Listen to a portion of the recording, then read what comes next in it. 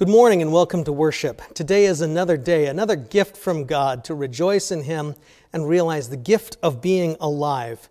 God is faithful and sustains His creation, and that's you and me and our ability to make a living and live in general. God is faithful, we are not. Realizing that, we start our service off confessing our need for His goodness, confessing our need for Jesus. Dear Jesus, you made me to be free and to freely serve you and my neighbor in love. I confess to you today that I have not lived a free life. I was born predisposed to sin. I have continued to let myself be drawn to sin. I have ignored your call to love and have indulged my own sinfulness, anger, bitterness, and lust. I live like a prisoner to sin. I see this, I am grieved over it, and acknowledge it without excuse. Turning to you, I ask, please forgive me. Because of your cross, take away my guilt and give me a new spirit to serve you and to live free from sin, free to be yours as you made me to be. In your name, amen. The bad news, all have sinned and fall short of the glory of God, and that's you, me, and everyone. The good news is, even though we have sinned and earned death and hell, God became a human being, born under a law, born to deliver from the curse of the law and all of the bad things we've done in breaking God's law, born to deliver us from all of that and to give us peace with God now and hope beyond this life. This is what Jesus came to do. This is God's will for you in Christ. Live forgiven. If you have turned to Him, your sins are gone. Be free, be clean, and begin again. Amen and amen. We continue praising God this morning with songs.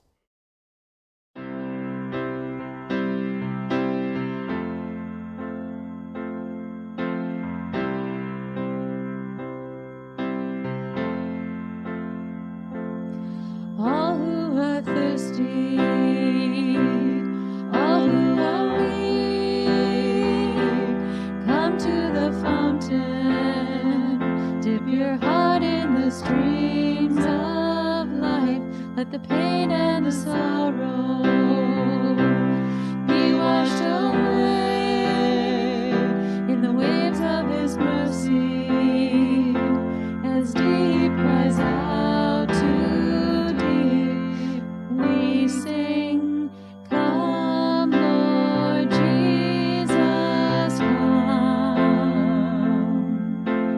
come Lord Jesus, come. All who are thirsty, all who are weak, come to the fountain, dip your heart in the stream of life, let the pain and the sorrow be washed away in the waves of His mercy, as deep cries out to deep, we sing, come Lord Jesus, come Lord Jesus, come Lord Jesus, come Lord Jesus, come.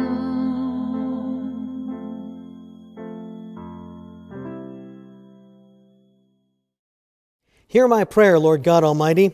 Listen to me, God of Jacob. Look on our shield, O God. Look with favor on your anointed one. Better is one day in your courts than 1,000 elsewhere. I would rather be a doorkeeper in the house of my God than dwell in the tents of the wicked. For the Lord God is a sun and shield. The Lord bestows favor and honor. No good thing does He withhold from those whose walk is blameless. Lord Almighty, blessed is the one who trusts in you.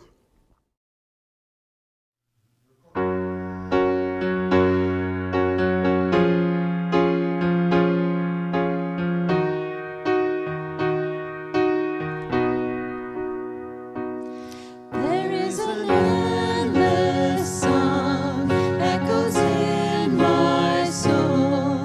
I hear the music ring, and though the storms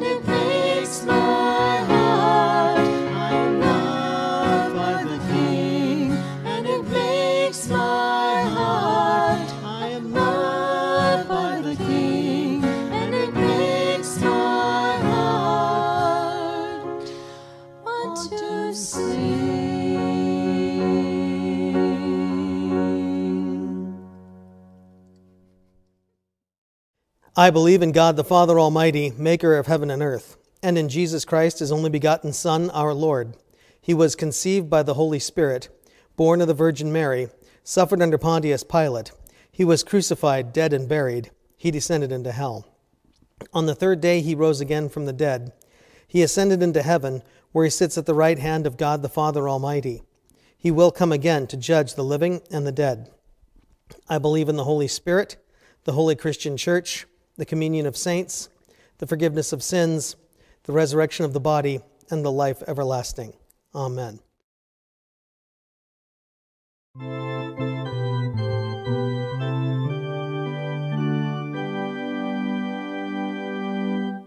Marvelous grace of our loving Lord, grace that exceeds our sin and our guilt, yonder on Calvary's mount poured, there where the blood of the Lamb was spilled.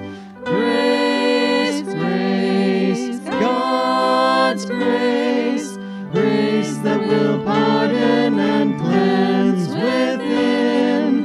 Grace, grace, God's grace, grace that is greater than all our sin. Sin and despair like the sea waves cold threaten the soul with infinite loss. Grace that is greater, yes, grace untold, points to the refuge, the mighty cross. Grace, grace, God's grace, grace that will pardon and cleanse within. Grace, grace, God's grace, grace that is greater than all our sin. Dark is the stain that we cannot hide. What can avail to wash it away?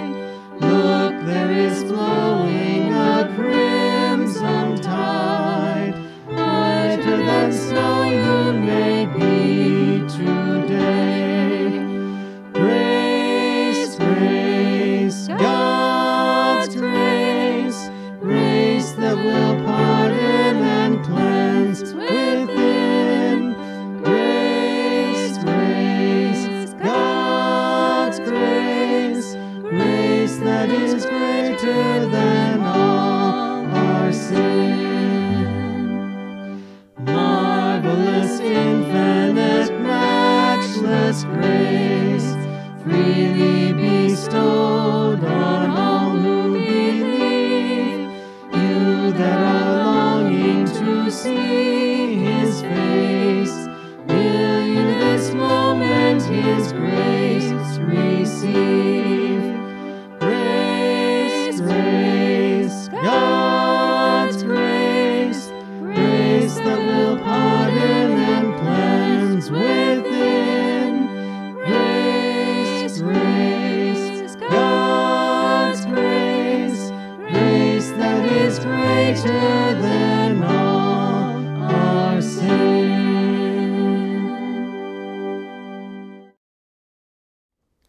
From Galatians chapter 5. Since we live by the Spirit, let us keep in step with the Spirit. Let us not become conceited, provoking and envying each other. Brothers, if someone is caught in a sin, you who are spiritual should restore him gently. But watch yourself, or you also may be tempted. Carry each other's burdens, and in this way you will fulfill the law of Christ. If anyone thinks he is something when he is nothing, he deceives himself. Each one should test his own actions. Then he can take pride in himself without comparing himself to somebody else. For each one should carry his own load. Anyone who receives instruction in the word must share all good things with his instructor. Do not be deceived. God cannot be mocked. A man reaps what he sows. The one who sows to please his sinful nature, from that nature will reap destruction. The one who sows to please the Spirit, from the Spirit will reap eternal life. Let us not become weary in doing good, for at the proper time we will reap a harvest if we do not give up. Therefore, as we have opportunity, let us do good to all people, especially to those who belong to the family of believers. See what large letters I use as I write to you with my own hand. Those who want to make a good impression outwardly are trying to compel you to be circumcised. The only reason they do this is to avoid being persecuted for the cross of Christ. Not even those who are circumcised obey the law, yet they want you to be circumcised, that they may boast about your flesh. May I never boast except in the cross of our Lord Jesus Christ, through whom the world has been crucified to me, and I to the world. Neither circumcision nor uncircumcision means anything. What counts is a new creation. Peace and mercy to all who follow this rule, even to the Israel of God. Finally, let no one cause me trouble, for I bear on my body the marks of Jesus. The grace of our Lord Jesus Christ be with your spirit, brothers. Amen. Please pray with me. Lord Jesus, thank you for these words as well, words that stand in contrast and words that guide us as we are together and as we are in individual times with you. Help us to live these properly and with a good balance, and help us to continue to learn, live, and grow, and be light and salt to a world that needs it from you. We pray this in your name. Amen. Well, this is our last Sunday looking at the book of Galatians, that significant book that defended the gospel, that is to say, the doctrine and the reality that we are saved by grace alone through faith in Jesus. And the good news of Jesus is that justification by faith in him is the only way to have your sins forgiven. That's it. There's no other way for this to happen. And yet, this is something that is freely offered. God has sent out people asking people to receive this from him. Continually, as we look at this book, we're now left with the question that the Galatian churches had to deal with, which was, okay, now that you're forgiven, what next? What do you have to do to stay forgiven? And this is in context with the Jerusalem Council, which raised the question, how Jewish do you have to be and to live in order to be a Christian? And the prominent question that shows up off and on through the book, and the prominent question at that point was circumcision. Do Gentile converts to Christianity, that is to say, Gentile converts now believing in the Jewish Messiah, do they have to become circumcised, which was the mark of being part of the people of God, the Jewish Old Testament people of God? And Paul points out, salvation is a free gift from God by faith. You do not need to do something in order to somehow make yourself right with God and make yourself belong to him. The legalists seem to have been saying that Paul was offering a weak and watered-down version of the faith, and they seem to have been calling people to be strong and to do your part and not give up on doing what God has commanded. And regarding Paul, they seem to say that he just seems to be a man telling you to leave the commandments of God, don't listen to him. And so Paul came in swinging, pointing out that no, he was an apostle called by God to serve. And we've asked the question, what threatens your identity in Christ? And there are things that all of us think about and we consider, that person can't possibly be a Christian because they do this or they don't do that.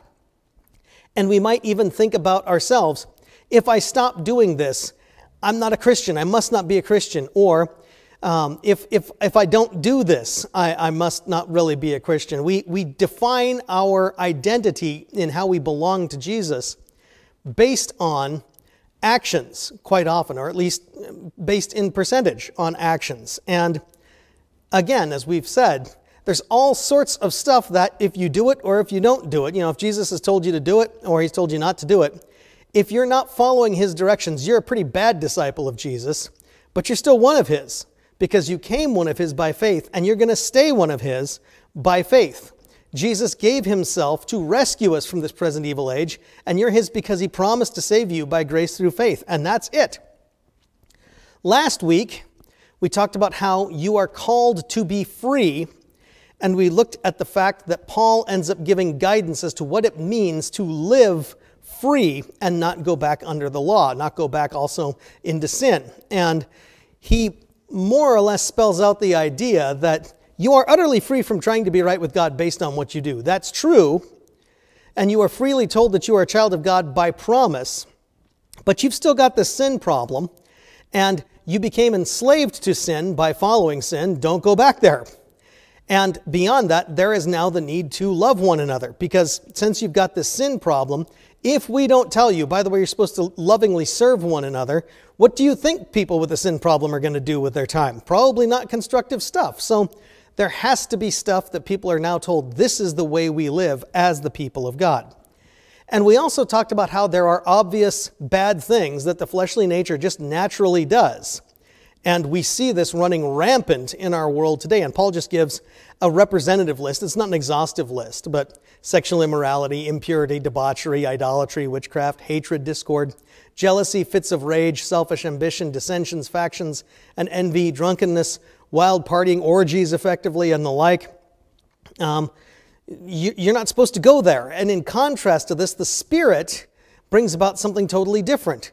Love, joy, peace, patience, kindness, goodness, faithfulness, gentleness, and self-control. There's no law against these things, and in fact, the Spirit is making these things come about if you will keep in step with the Spirit instead of following your flesh. And so we ended with the note and the picture, since we live by the Spirit, let us keep in step with the Spirit. And it's a cute picture, but the image there is an orderly procession after a leader. And so in many senses, this fits rather well. Our leader is the Spirit, let's keep in step with our leader.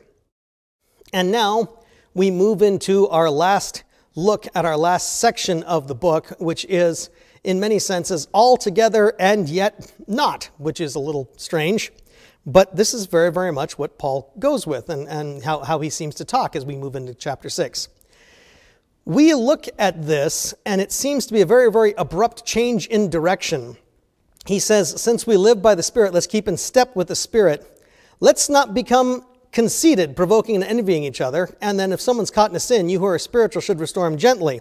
That seems to be really kind of an odd way of continuing on. It really seems like he should have just ended it with, since we live by the Spirit, let us keep in step with the Spirit. Why do we now go back to, by the way, keep in step with the Spirit, as opposed to tearing at each other and doing bad things to each other, provoking one another, becoming conceited? Why do you do that, Paul? Why do you do this change in direction so much? And the answer to this is, Paul was not writing to purely inspire positive, cute spirituality. Now we're following greeting card imagery in the book. No, these were people that were in the midst of quarrels and crisis and contention. They were arguing with one another over, among other things, the question of circumcision, and do we need to make one another be circumcised?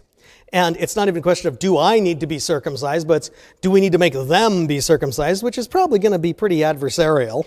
And additionally, we've already read earlier, right after Paul ends up saying the entire law is summed up in a single command, love your neighbor as yourself. And so you would figure, okay, well, yeah, they need to love one another. But the next thing Paul ends up saying to this group of people is, if you keep on biting and devouring each other, watch out or you will be destroyed by each other. And so this is not some church that was just simply needing cute spirituality, pointing them to a truth and a great sweet truth, but nothing more. The Galatian churches needed to be reminded how they were saved. That's absolutely true. And it's not based on your doing something. But they also need to be reminded to be good and not bad to each other, because apparently they were being bad to each other. And so Paul effectively gets into a mode of saying, hey, live spiritually, keep in step with the Spirit, don't be proud and mean. And then he goes on to talk about if someone is caught in a sin. And he says, you who are spiritual, if someone's caught in a sin, you should restore him gently. And this is an interesting sort of a thing that leads to the next question, which is, what do we most owe each other as fellow Christians? I'm not talking about people who are heathen that you know. I'm talking about fellow believers in Jesus Christ. We need to love each other. We need to support each other. We need to give each other some grace and some room because we all have this ongoing sin problem. That's very, very true. And so we need to give each other some grace and some encouragement in that. And we need to not try and figure that any one of us is going to end up being perfect. All of that is true. But we owe each other something more than just that. And if we're not careful, if all we do is give each other grace and never point out, hey, that's a problem, we will, by our silence, allow one another to sink and to stunt our spiritual growth and possibly even to walk away from the faith entirely. And it's not that you can lose your relationship with God by anything that you've done, but you can starve your faith out and renounce it and walk away from it. That's a different problem. We owe each other, Paul says, something different than that. We don't owe each other just our silence. Don't mess with me and I won't mess with you and we'll all just cool off and become lukewarm together. We owe each other a gentle accountability, and there needs to be some reasoning in it. You who are spiritual, and that involves people figuring, okay, am I one of the spiritual ones or not? Probably.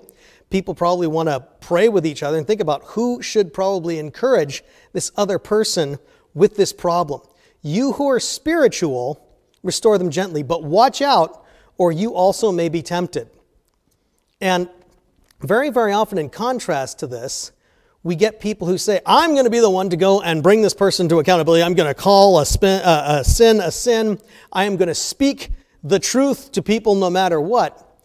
And we lose the gentleness and we lose the humility. And the call is to restore one another, speak to each other with the truth, which is a strong thing, but to do it with some gentleness and to do it with some humility. Not, I can't believe that you're doing this. None of the rest of us are doing this. No.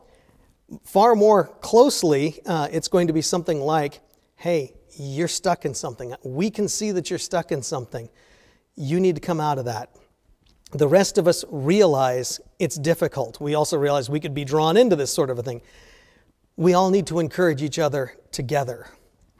And so we are told to live our life of faith in an all-together now kind of way, carrying each other's burdens, and in this way we fulfill the law, the guidance, the direction, the command of Jesus to love one another. And that's a good thing. So we carry each other's burdens in those hard times, especially as people start to get drawn into a sin and run the risk of being stuck in that, because sin left unchecked is destructive. It destroys the people around us, and unrepentance destroys, it's toxic to our relationship with God. So there is that. And in contrast to this, then Paul ends up saying something that can almost seem really contradictory. If anyone thinks he is something when he is nothing, he deceives himself. And each one should test his own actions, and then he can take pride in himself without comparing himself to somebody else, for each one should carry his own load. Wait a minute, what just happened to carry each other's burdens? How does this work? And what is it that we talk about on the way of taking pride in yourself or what's going on in you? And what on earth does it mean to be thinking you're something when you're nothing? Paul, help us out. Well, take it one piece at a time. First of all, how can you think yourself something when in reality you're nothing? Well, if you take a look at God's ultimate standard for your life, you're not going to do that, because once you get a sense as to just how pure God is and how holy God is and how much we pathetically just never measure up to that, you're going to realize, no, I'm really not that much to boast about.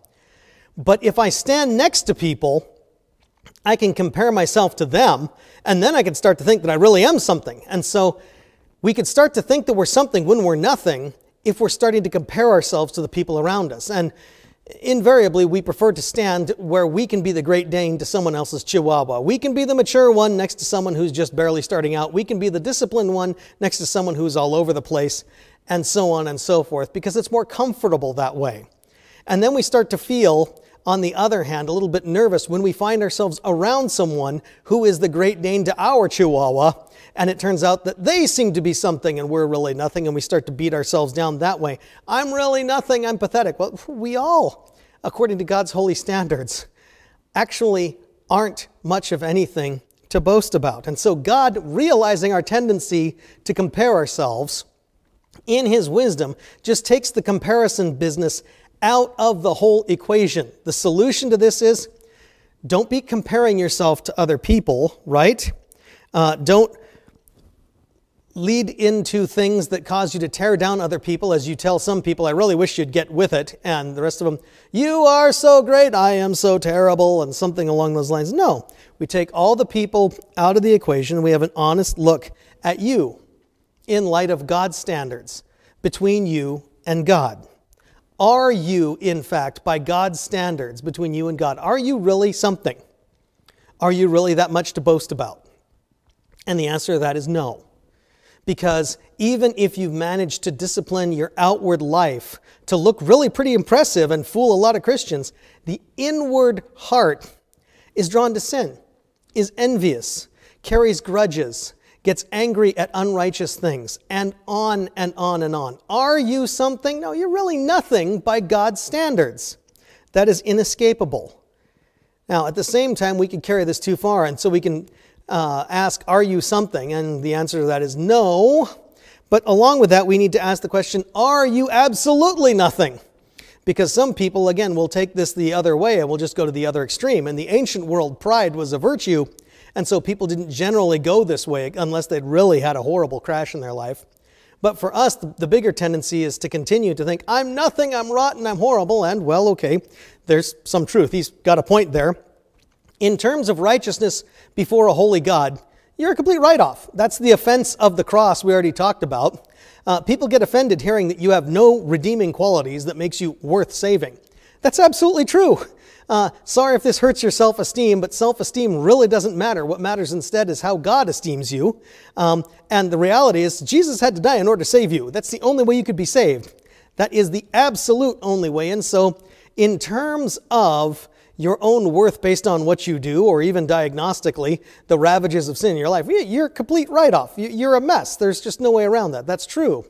But when we get to the question, are you absolutely nothing? Well, you need to be forgiven. You need to be cleaned up. But you also need to remember that the Son of God was willing to lay down his life for you.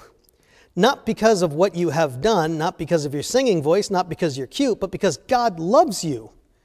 And we're so hung up on self-esteem, we forget the fact that what matters is not self-esteem. What matters is God's esteem of you and the fact that God loves you. He doesn't want to leave you where you are. He wants to grow you continually. But God loves you. And God loves you enough to die for you. And so you're something in God's eyes because of his love for you. But in terms of how you're doing and how you're walking this Christian life, we never get particularly far compared to where we would need to be. We'll one day see that when we are with God and made right the way we're supposed to be.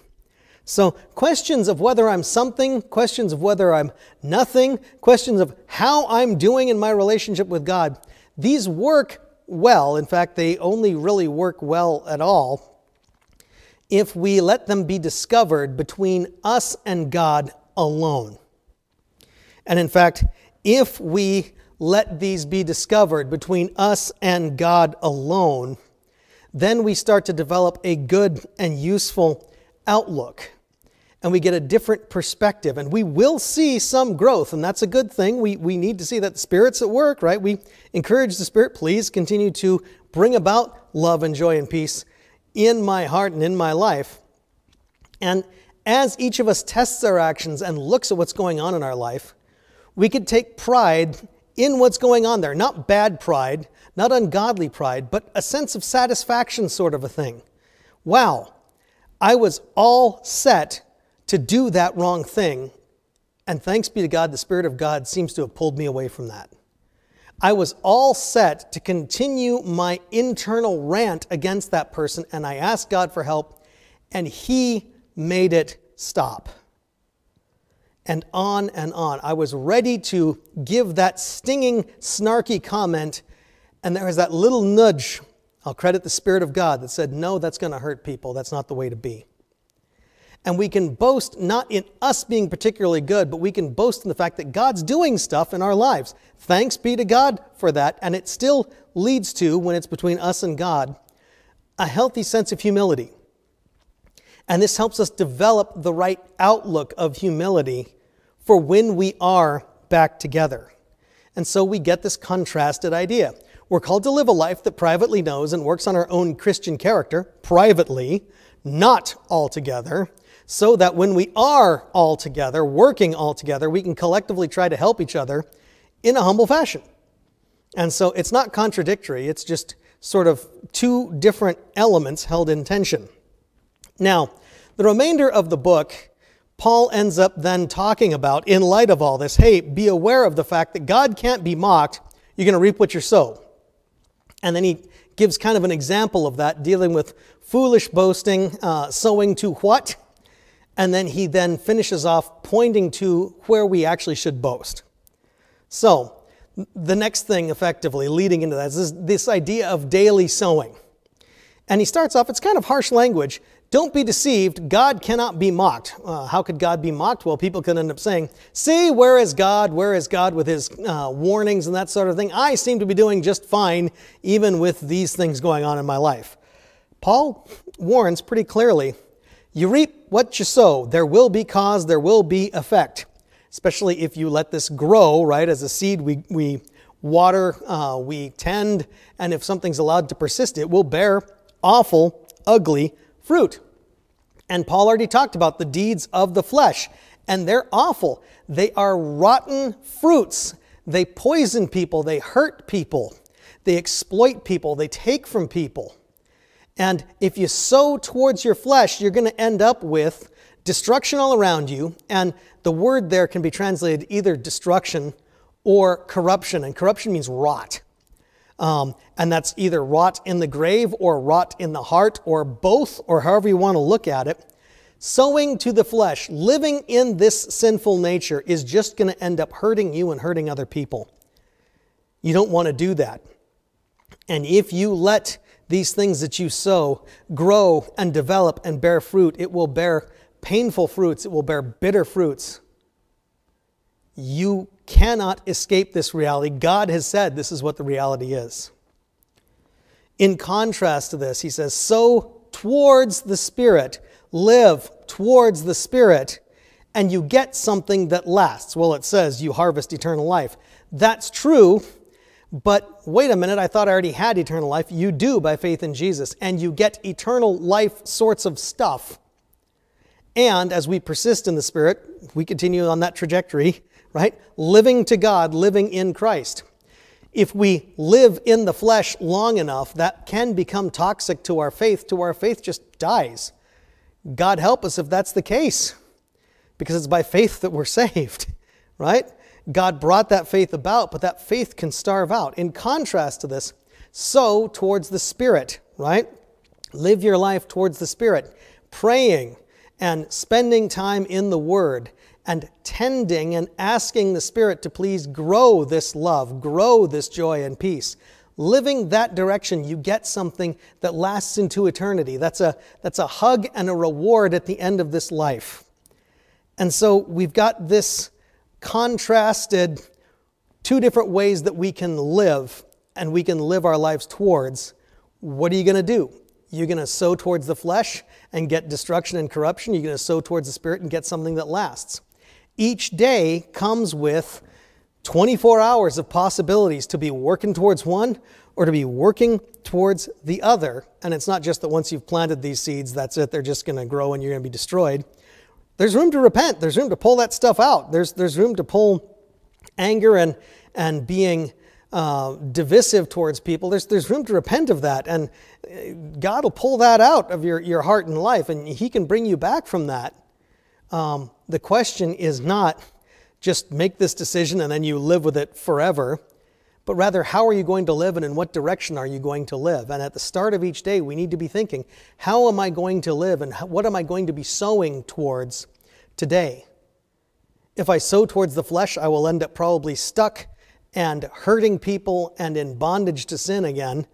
and needing to turn to God to be released and set free. Can do that, that's not a good place to be. Or I can live towards the Spirit and let the Spirit continue to grow and by His power continue to develop a character that is a little bit more transformed. We will not reach perfection in this life, but this is the way that we live, and this is where the life is. And you know, that can be a hard thing to do day in and day out. The flesh keeps telling us, you're missing the party. I got stuff on my bucket list I want to do. People are having more fun than you. A huge amount of people live their lives afraid of the thought that someone out there is having more fun than you are, that you're missing out. And the world is great at telling you, you're missing out. You're missing out on pain. You're missing out on misery. You're missing out on sugar rushes that rot you from the inside out. But that's what the world keeps telling you you're missing out on. And it can be hard. And God knows it can be hard. This is why we get the encouragement in verse 9. Let us not become weary in doing good. And we can get tired of living this way.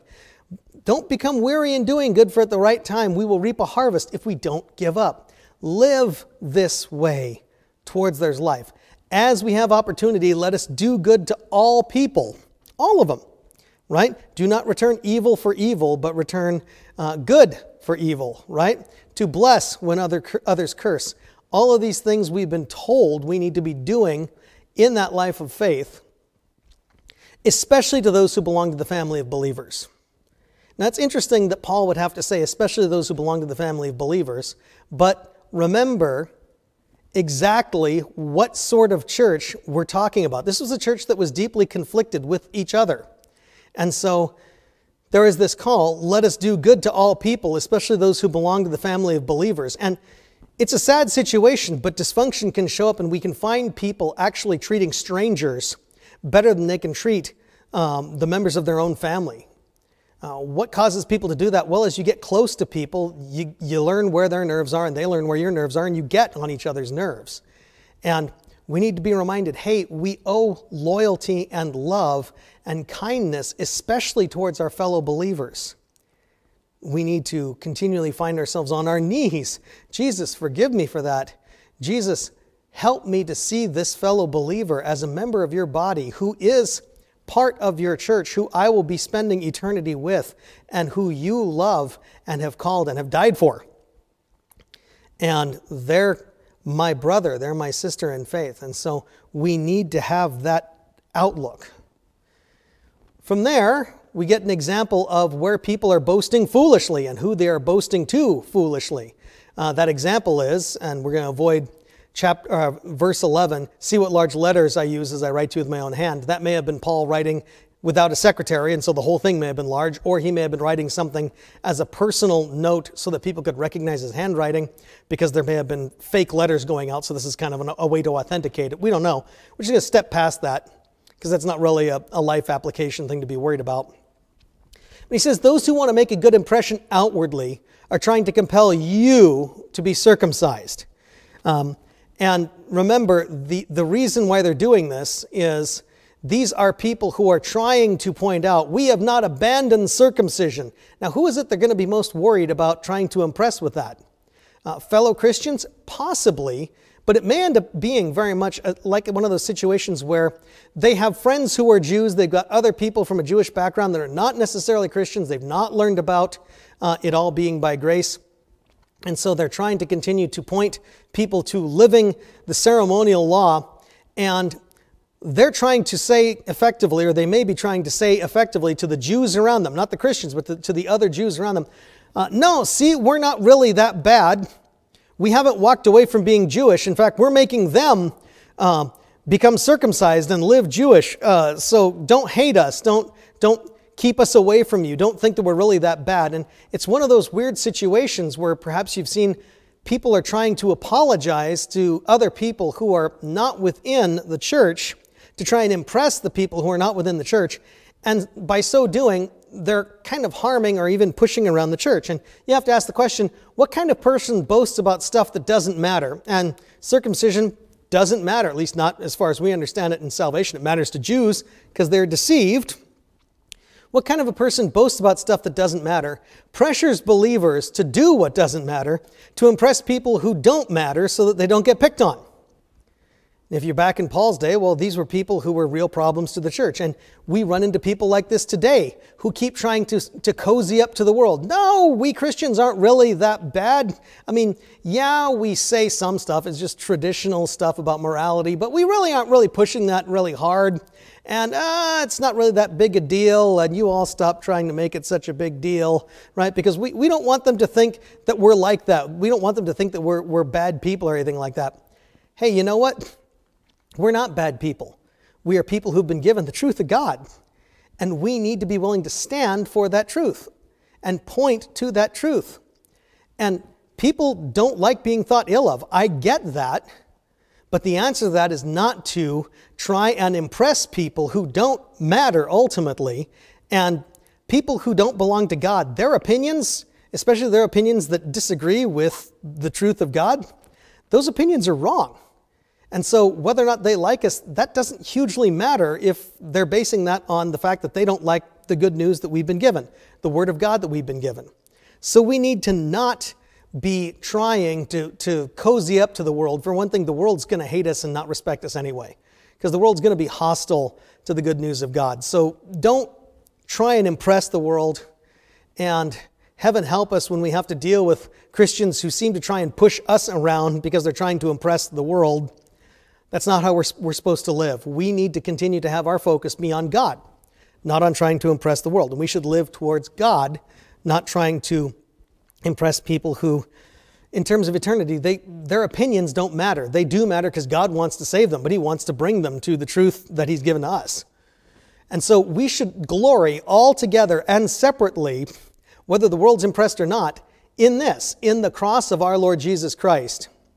And he makes a description then, through which the world has been crucified to me. Through the cross of Jesus, by my belief in Jesus and His dying for me, the world is now dead to me.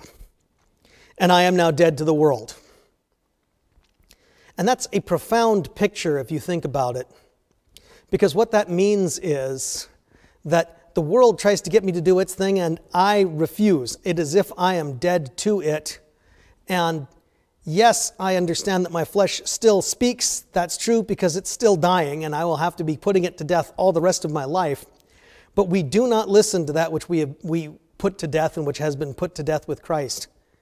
We now live by Christ, and the life we now live is through Christ. And so we boast in our Lord Jesus Christ. And in light of that, it's all about the cross. Neither circumcision nor uncircumcision means anything.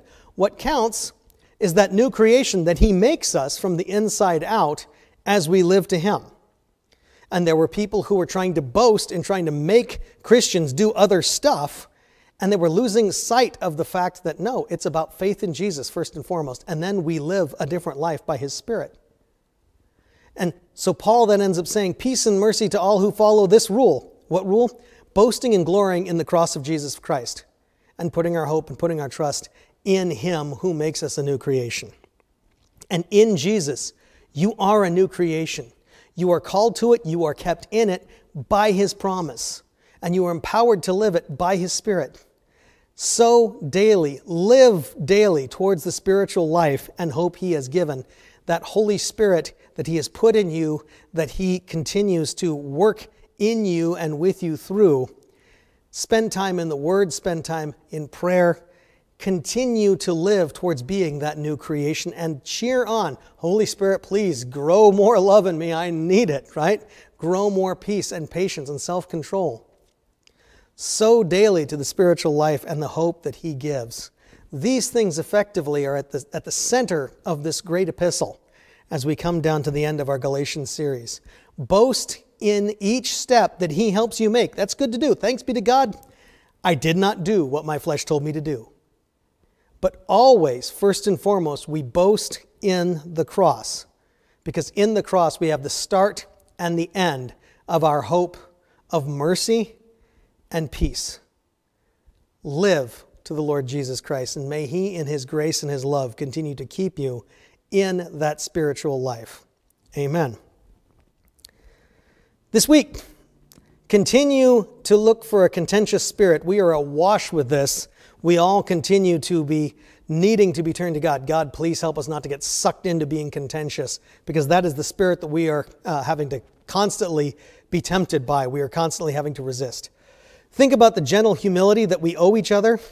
Is there a conversation you need to have with someone? A conversation saying, hey, I see this and I think it's destructive.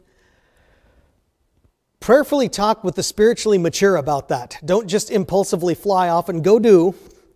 But if you think that maybe this is something that you are being called to do, find a mature Christian and talk about this with them. Avoid gossip. That's why you're going to a spiritually mature person.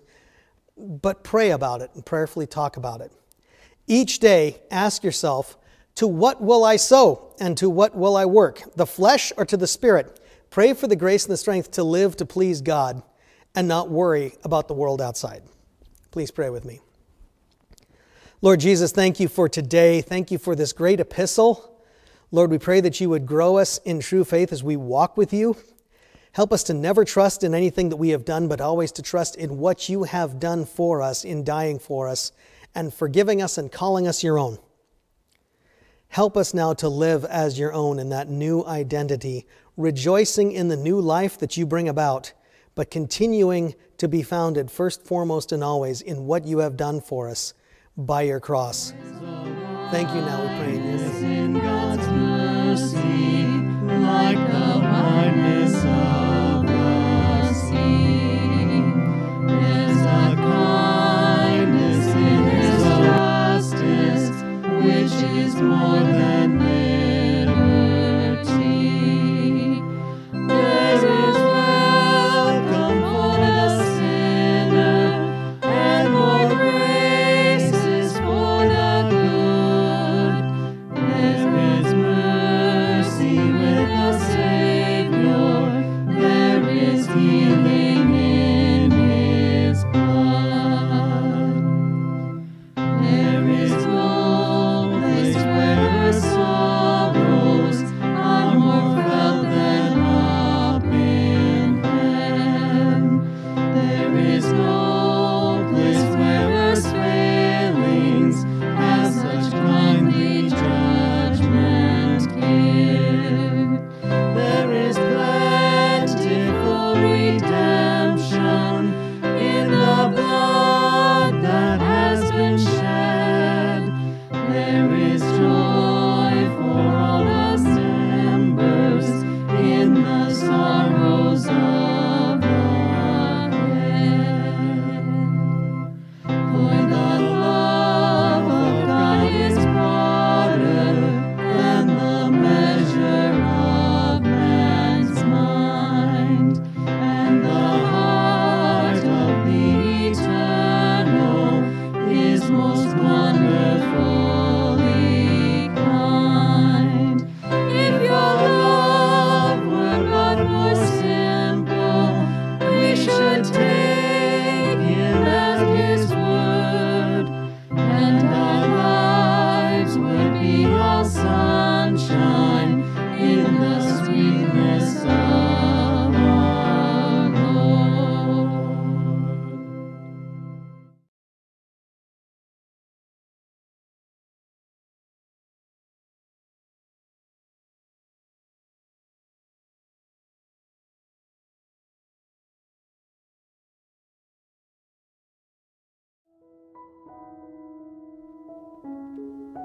Now the Lord bless you and keep you. The Lord make his face shine on you and be gracious unto you. The Lord lift up his countenance on you and give you his peace. In the name of the Father, Son, and Holy Spirit. Amen.